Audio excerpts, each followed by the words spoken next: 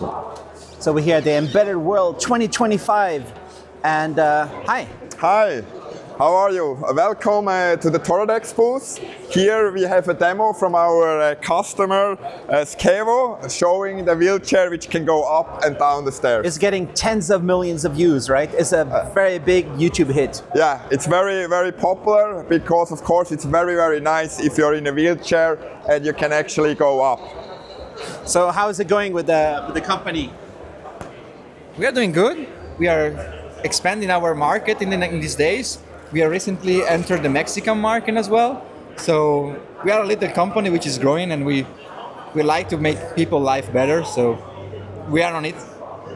I hope you can make enough of these. I hope the quantity could be going up. Are you helping these guys like make millions of them? Yeah, we're definitely helping them. We're helping them so they can develop faster. We're helping them to focus on their keysing, which is of course the control, the mechatronics and all of that. And the basic Linux, the basic compute is provided by Toradex. All right. What are the highlights you want to show here at the booth? So here we have our AI corner a little bit, where we show off our TI-based module. And Bruno is our AI specialist, and maybe you can talk a little bit about the AM69 here. Yes, on this demo we are showing 8 cameras being captured simultaneously with a single board, and you can see that there are many AI models being run on them at the same time. Right. This leverages the 4 NPUs, so the 4 neural processing units that we have on this Aquila AM69 platform. How's the performance?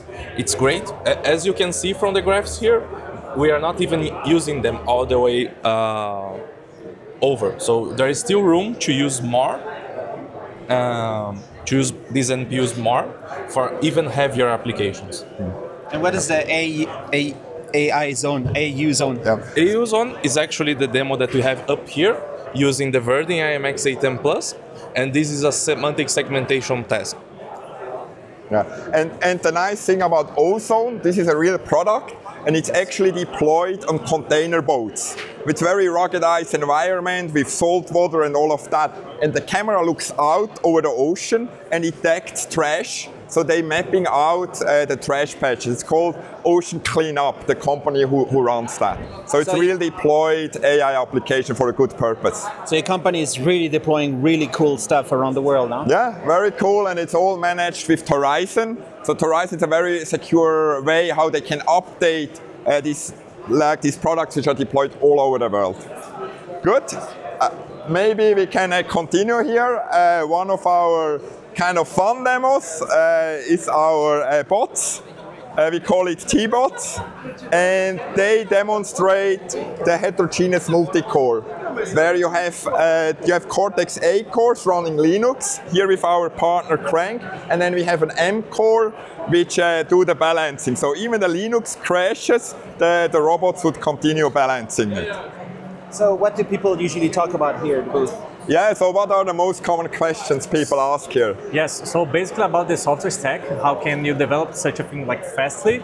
And there I can talk a lot about how the Horizon container approach facilitates. So this robot was developed by multiple teams spread across the globe. We have Crank developing the UI, we have different teams doing the artificial intelligence, we have the hardware acceleration for cameras, for inference, and we could glue together containers easily and fastly. Yes. What is on the screen? Yes, so right now we have like Verdin displays, it's our partner, and we have like rich UI interfaces developed by Crank. So we can play games with it, we can put interactions about like how can disturb this position. So it's nice to be, I would say, interact with the robot. You can kick the robot. You could kick, but I think punching to be nicer, like that. Okay. Yeah, and we also show the fleet management. So all these robots are connected to our Horizon cloud, so we can see the voltage, we can see the temperature, and of course we can deploy updates. which was very useful because this is just a demo. And of course, like always at the show, you do last-minute changes, and we have about 10 of this. We also have deployed on other parts at the Embedded World. So Danilo could basically, with a press of a button, get them all to the latest state. I see some guy pulling a cable. Yeah, there. so this is one of our other demos with our customer 1080T Sprint, and is a fitness equipment. Maybe we can show it here with our product manager, Momo. So let's see. Yeah, let's show how. Push. Yeah. So this could be for real pro athletes. Exactly. He's a pro athlete, right? Oh no, wait, that's too far. Okay. And what do we see here? So this is the 1080 Sprint. It's a high-performance fitness machine that's used for running out towards the machine, so you can increase speed or strength, basically. Yeah. And you can use it for sprinting, but you also can use it for weight training. You can emulate weights, you can emulate elastic bands, all of that. Also here, of course, the Toradex module and Toradex software. Okay, you give another try. A pull? What did you feel? Yeah, you feel a pull. It's really hard when you start in the beginning, but then once you get running, it's really nice. So the guys who have this win all the medals, or what's the point? Our guys are pretty good. Yeah. So it's used right at the Olympics. There are many people use that. NFL player use that, or US colleges which are really focusing on sports. I think it's a little bit dangerous. Yeah, we only do that for you. This was not our regular demo. That's just for me. It's the end of the show. You know, there are not so many people anymore, so we give you an extra. That's amazing. Show. Okay, yeah. Let's check the next. Good. Yeah. So the next maybe we can talk here is really about the EU Cyber Resilient Act. This got into force, and it will be soon. There will be very heavy penalties, and 15 million is where it starts. It can go much higher. And Toradex helps with secure boot, with vulnerability monitoring, and so on. So we see a lot of demand for that on our own hardware, but also on other hardware. Maybe we can show you here a little bit. So it's kind of like a Toradex obligatory regulation. No, I mean, it's from the EU, of course, and it's a Linux, right? From our side, it's just regular Linux with Yocto, but we extend it to help people to easier comply with the EU Cyber Resilient Act. And we have here Leon from our team. Hello. And he can show you one of our newer features, how you can analyze CVs and what we are already doing on this part. Yeah, so we're basically, Momo's still jumping around. We are doing analysis of CV analysis for Horizon releases. So the idea is that we take on the work of analyzing and qualifying each of the CVEs for Horizon specifically, so our customers doesn't have to. So essentially, the EU Cyber Resilience Act requires that people who have products with digital elements, it requires so that they don't put these products onto the market with known exploitable vulnerabilities. And we are guaranteeing that Horizon won't have any because we are doing the qualification and giving this information for our customers without any strings attached. It's completely open standards that we're using, and it's pretty nice. So 80–90% of the work, it's completely done by Horizon. Yeah, and we have our security expert go over all the CVs we cannot automatically filter out, go over it and tell you, do you need to worry or not? Because there is a lot of false positive, and most of the CVs are actually not exploitable. Exactly. But this is not always clear. You need to have a lot of knowledge, and we do that, and we share this data in a shareable SBOM, so our customer even can import that in their own tools if they like. And what's the CEV? CV, I don't know even what it knows. It's a vulnerability. It's common vulnerability exposure. So it's basically a system to analyze and give individual IDs to vulnerabilities. It's the standard system the whole software industry uses. Yeah, and a lot of people are trying out the chair at your booth. It's like what do you call it? An amazing experience. So many people also getting. I also like to highlight the collaboration with Texas Instruments. So they also really see the value on the security stuff we do, on the easy enablement which Horizon gives, which also helps you a lot to get started. So you really can focus on your product and don't need to worry about the OS. So now that's very new. We support many of the TI starter kit, like here AM62, we have AM62P, and many more TI-based starter kits we support, and many will come in the future. Nice. Good.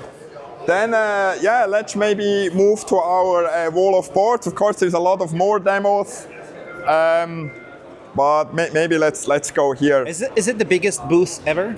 No, it's actually, we even had bigger before COVID, but you know, after COVID, we went here a little bit smaller. But I think it's still a very nice thing. Yeah, so here you can, for example, see the AM69. That's the product Bruno showed before with the AI performance. And this is inside the 1080p motion. It's a development board, but you can see here how they did it. It's the Toradex module, and then our customer 1080 motion here designed their own carrier board. And the nice thing is they do not need to start from scratch. They can use one of our boards we already have as a starting point, and then Peter here actually shows our Altium design files. So they just start there and then customize from there. So you're very, very fast. Also, all our designs are already validated. So it's very low risk to do a development. So what do we see here right now? Yeah. We see just the design files that you can freely download from our website of one of our carrier boards. It is the Mallow carrier board, one that can be used for the Verdin family. And you just download the files. You can actually see what we have done. You can take it and modify it according to your needs.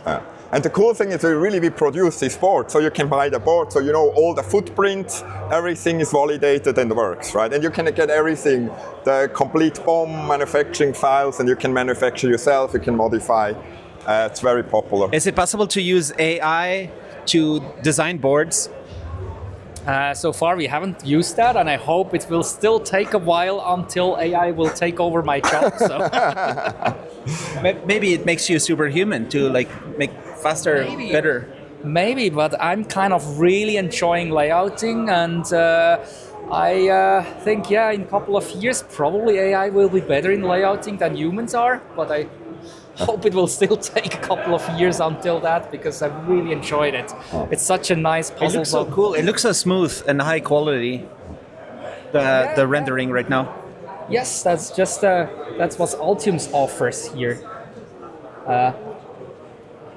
Good. All right. Good, great. And then maybe we can have a look at our wall of boards. So here you can see our lineup of our latest system on modules. We simplified it so it's not all of them.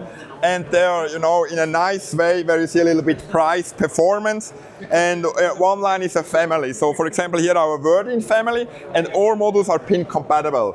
So you can choose, do I need an NPU, do I need a 3D GPU, more, less RAM, more cores, less core.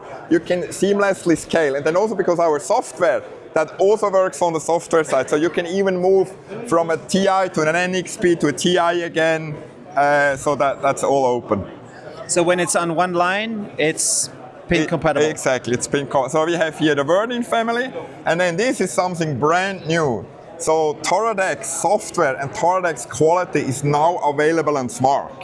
And here the IMX8 and Plus, if you already have a Smart design and you're maybe not so happy with the software or the quality, you can now get the IMX8 and Plus, and you can replace it, and you can get advantage of Horizon, of the CARA compliance and all of that.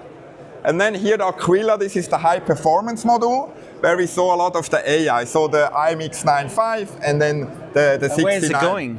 Yeah, it's even go higher. So we didn't announce that yet, but we even want to go higher. AI stuff, maybe. We'll see. I mean, here on the high end, we definitely have AI, but we even have AI on some of the lower end module, because we can heavily optimize the models to also run there. What's the gray line?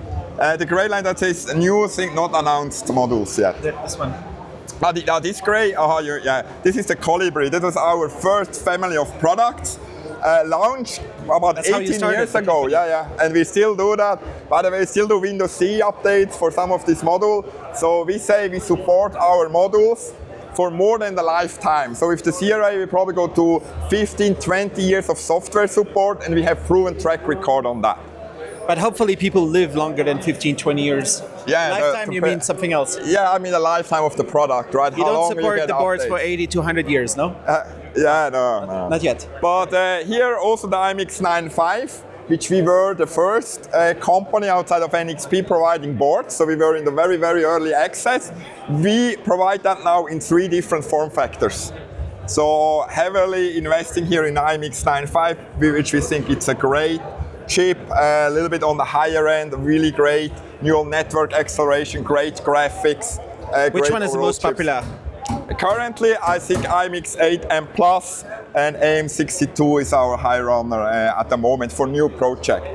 And then also, I mean, Toradex is really, really famous for system-on modules, but you can also use our boards you see at Peter's desk, which are fully open and you can manufacture yourself. But you can take this and go directly into volume. So you basically have a single board computer with the additional advantage that you can scale. So if you, for example, have the Verdin family, you can plug in any Verdin module. So you can easily scale. New, we also have enclosures. So you can really put it, deploy it, and then together with Horizon, you can just add your application.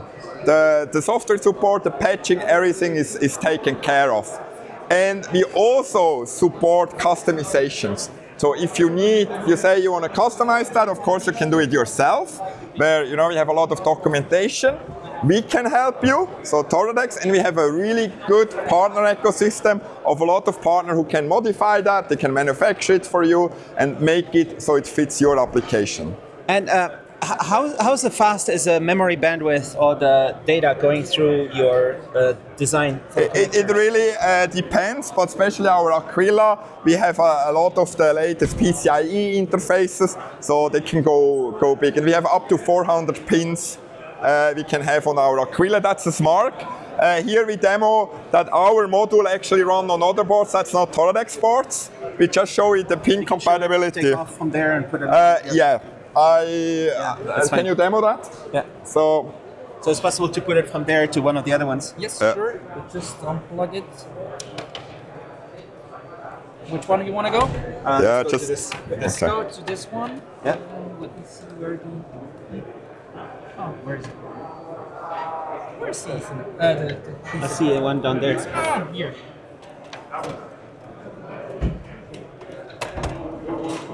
Yeah. Here. Hope that we can turn it on. All right. Let's put that on. Yeah. So Peter is also not the demo person here. Yeah. This is a challenge. But it's cool to see that you just plug it into another board and then boom, it might just boot. All right. That's a question of... here. I found the power pin. Power. And then it'll just boot. It doesn't matter which, what do you call it, base board you have, it'll just boot. Well, so as long as it uses the standard interfaces of Smart, yes, it works. So here really the idea is to show that if you already have your own board and you want to profit from our quality, from our software support, it's very easy to migrate, right? And of course, this is an easy use case. A more complex use case, we are very happy to talk to you and look over the pinout and make sure the transition is as smooth as possible. Cool. So it was a great show for you? Yeah, it was very good. I mean, we are ramping down, right? So now we have a lot of space to walk around. Yesterday, you could not walk through here, but it was a very great 3 days. And there will be a lot of follow-up and a lot of to-dos we will have to do in the next days.